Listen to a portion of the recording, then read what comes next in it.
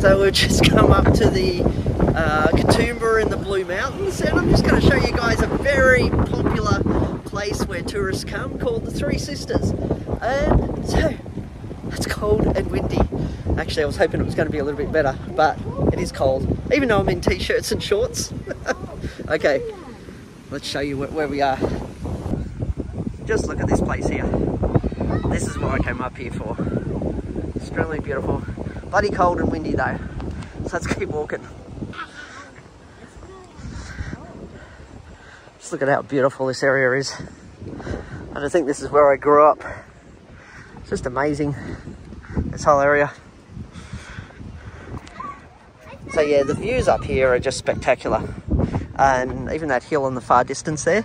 As a kid, I walked up there with my dad and his army group, and we actually went camping at the top of that hill. And it's a really steep climb to get up the top. I can really tell you that. Let's look over here.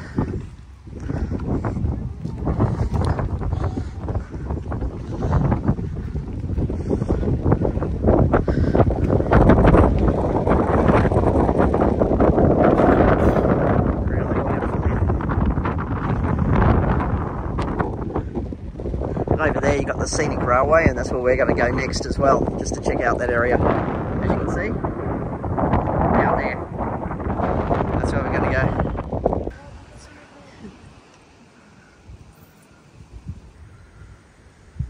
Just beautiful here.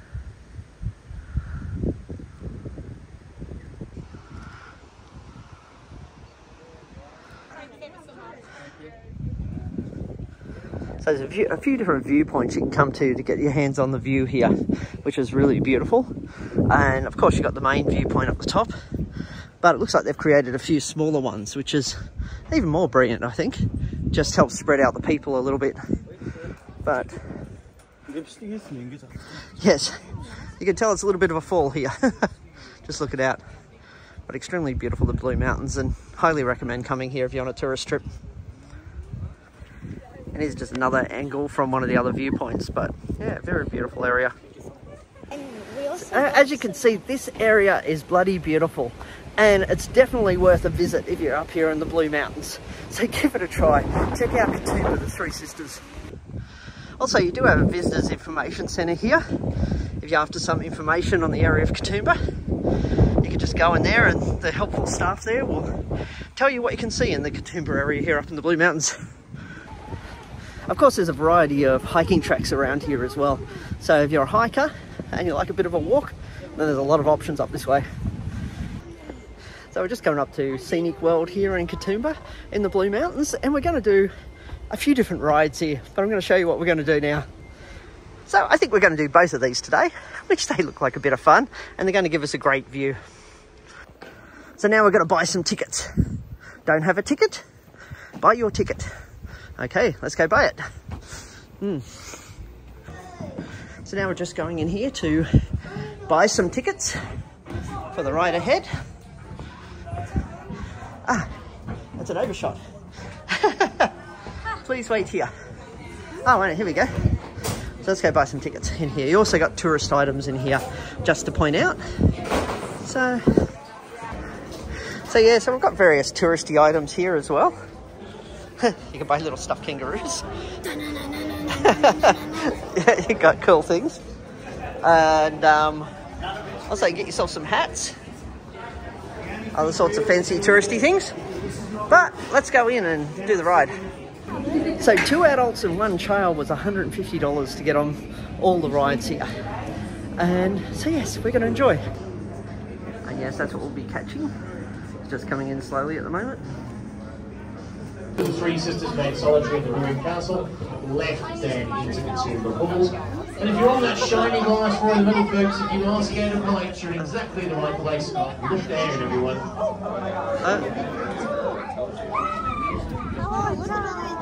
Awesome view.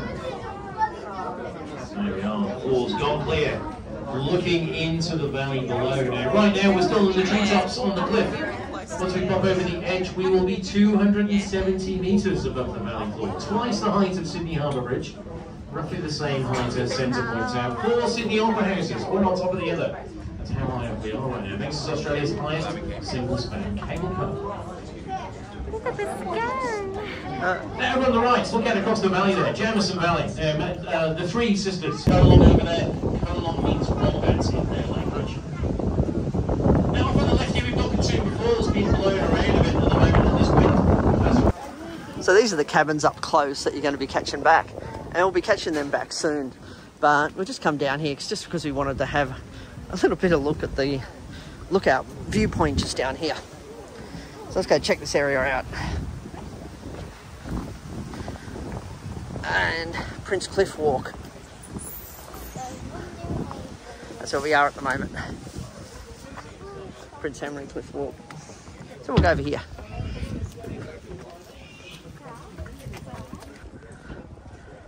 So there's the viewpoint up there. Sort of similar to the Three Sisters lookout where we were. Yes, so that's just where we came across. So to give you context, very steep valley down there that we've just caught this cable car across. Yeah, and the waterfall's down the bottom there. You're gonna walk around, but yeah, it's a bit chilly up here, I'm just gonna say.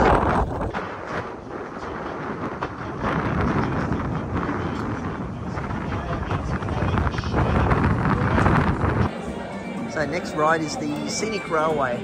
So we're catching a train down to the actual valley.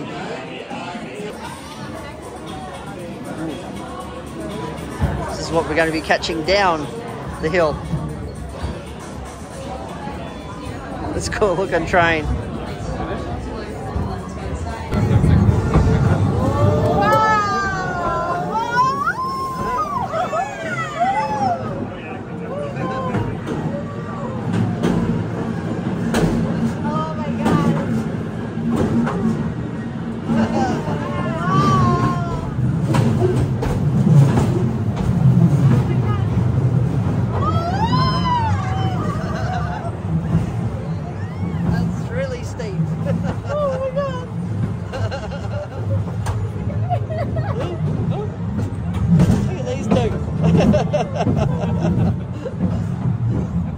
Well, that being said, this is what you're coming into.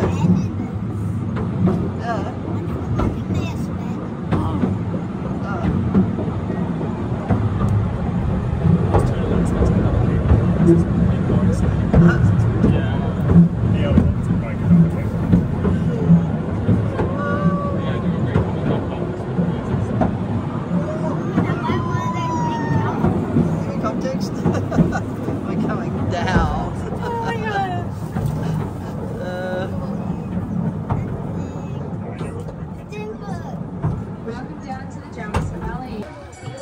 Then we get off this and there's a bit of a walking track around here which we're going to go on now and explore. So here's the view from the bottom of the Scenic Railway. Tell her it's super beautiful down here. We're going to go for a bit more of a walk. So let's go exploring. So this used to be a coal mine here in the 1800s or 1870. So that thing. So they're telling you a little bit about the history when you get down here as well. You can see some of the coal deposits there. See? Extract from 1908 geological report. Are you going to sit like that forever? Don't touch that, it's all black.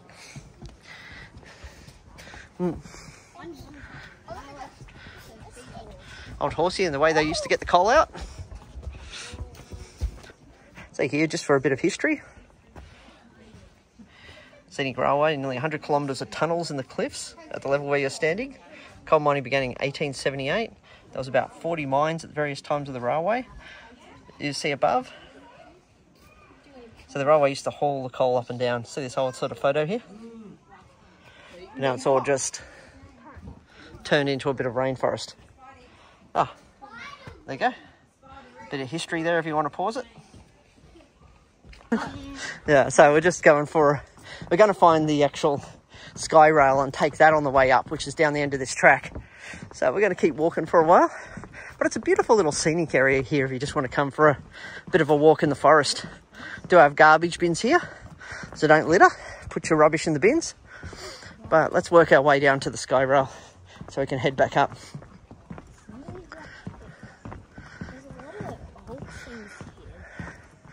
All right, we'll keep going. And, got to keep exploring, but just look at this rainforest. So this is where you're going to walk through here, and they've got the walkways here to keep you off the ground. So yeah, really nice here. Okay, we're just coming to the cable car now. So yes, you catch the railway down and you catch the cable car up. Katoomba is a great place to come in the Blue Mountains if you want to see some beautiful scenery. And the Three Sisters, look out where we went, and also here where you've got the Scenic Railway and everything. It's a very beautiful location. And also check out Katoomba CBD if you're after a bite to eat, or some nice little cafes along there as well. But Katoomba is definitely a to-do list if you're a tourist in the Blue Mountains in New South Wales, Australia. So we've just come to Mount Tomah Botanical Gardens. So we're going to get just a coffee, a little bit of a snack, and then we're going to go exploring these gardens. And they are quite beautiful and also worth a bit of a trip if you're coming up to the Blue Mountains, especially if you're coming that scenic drive along Bellliners Road. So the place has a little bit of a cafe in it, so we might just get ourselves a snack here and just relax for a little while. So we ordered a apple pie here, but you would have thought they'd serve it with some ice cream or cream on the side, like they normally do, but not in this case. But they have warmed it up a little bit. And then we've also ordered a caramel slice. So I've got my mocha, and we've got a nice hot chocolate there, ready to try. So yes, let's give this a go. And the apple pie was really nice as well. So yeah, apparently down here there's some other sort of things they've added to the gallery. No, like the cafe's been upgraded since I was last here. And they've got this little area too. Explains all the different flowers. Oh yeah. Botanic. A little bit of a labyrinth. That's what this is about. Whoa, duck labyrinth. A little bit of a movie theatre here on Aboriginal art. Immerse yourself in the experience. But we're going to go up.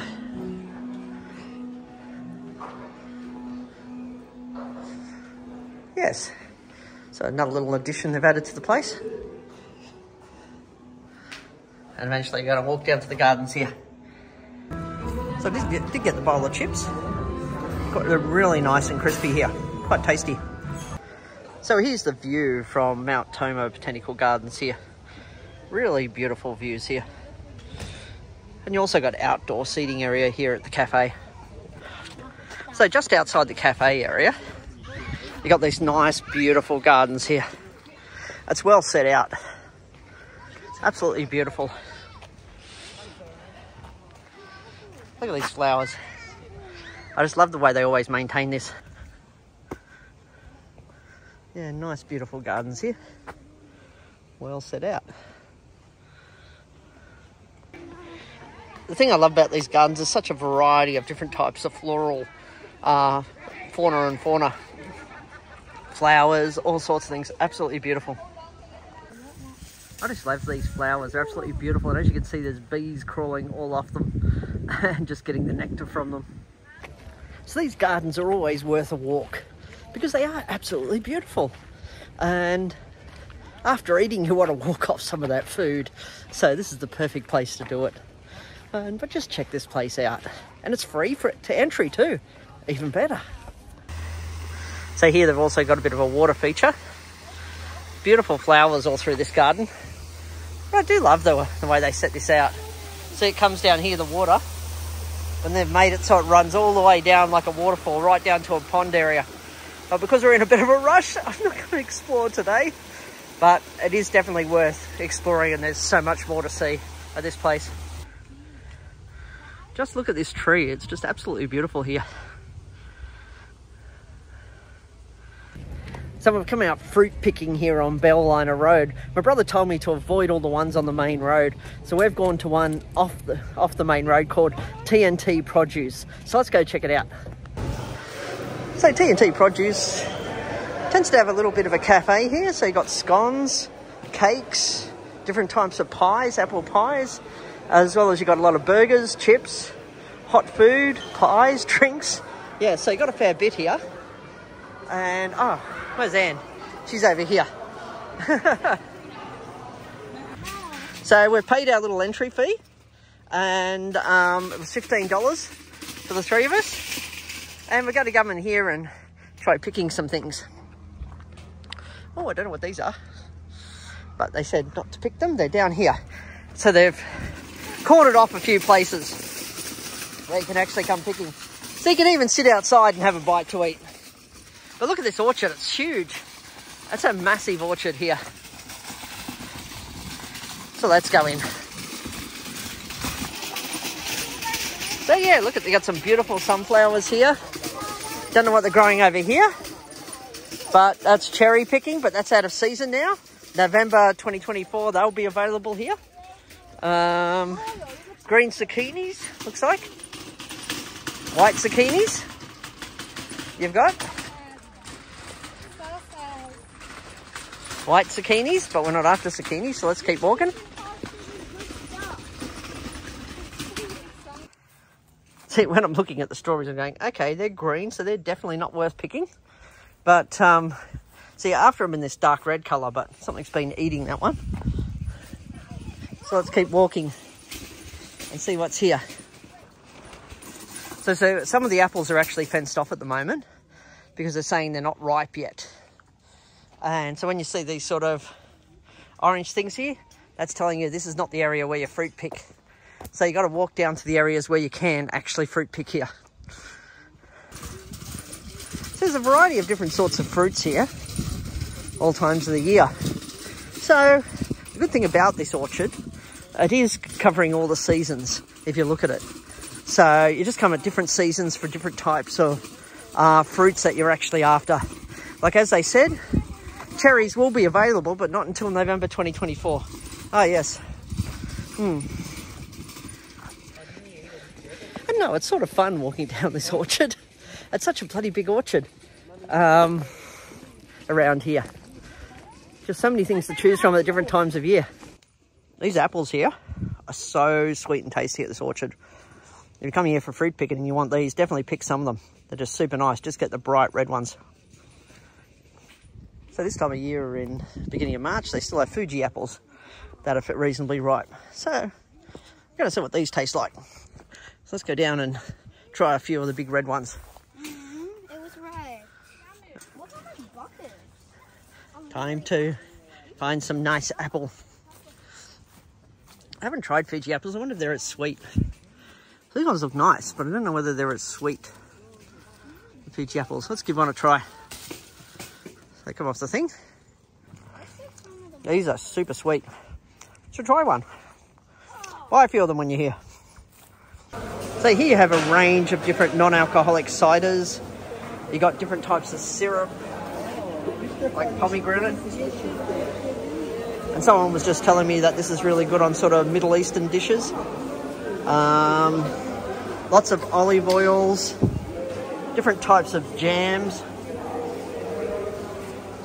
sauces if you like your spices. Different types of pickles here as well.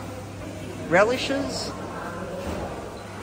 olives, spicy relish, apple jelly, marmalade, fig jam. Oh, fig jam. Tempting. Oh, but what I wanted was honey. And they have honey here. And they also have apple juice. So they also have a range of cakes here, including scones and apple pie and vanilla jam cake. Earlier in the day, they also have a range of different types of pies, but they seem to be a bit out right now. So I did just get one of the local non-alcoholic ciders and some bush honey to take home. But yes, the T&T Produce, that's where we just were. That's the sign if you're looking at coming to this same place. So now we're ending the day going to O'Donoghue's pub in Emu Plains. That's an Irish pub down here. Meeting up with my daughter here, but yes, we're going to see what type of food's here. So O'Donoghue's pub, which is in Emu Plains in New South Wales, Australia, is opposite the train station there, Emu Plains train station. And so we're going to walk across and just check out this place. Yeah, so they have a range of things on here, watching the footy. But, yeah, so we're going to go in and check this place out. And going to find Clara and that, wherever she is.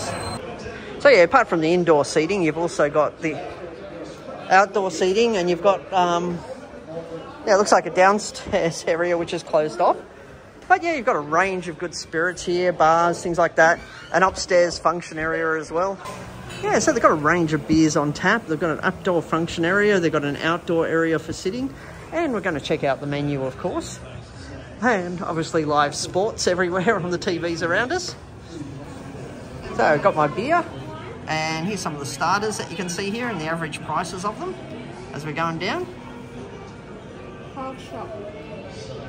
And also here, some pub classics, and I'm going to order the pan-roasted barramundi, the fish. Of course, you've got a few seafood platters as well, and some desserts, and of course kids meals. There's also some value lunch menu as well, your chicken schnitzels, grilled rat, grilled barramundi, and some weekly specials. So it doesn't look like they've got any Sunday specials, but they've got other nights of the week. As you can see, a good range on tap here at this particular bar. And that's just this side. There's more on the other side. And a lot of top shelf whiskies here as well that you can choose from. So we've got ourselves some cool meals. We've got ourselves beef burgers, southern chicken burgers, salmon, some good steak, and barramundi. So overall, it was a great day, and if you like these sort of videos, hit like and please subscribe. And the Irish pub meal at the end of the day was awesome, having a bit of a dinner with my daughter, my dad, and her boyfriend, and overall, a great day out.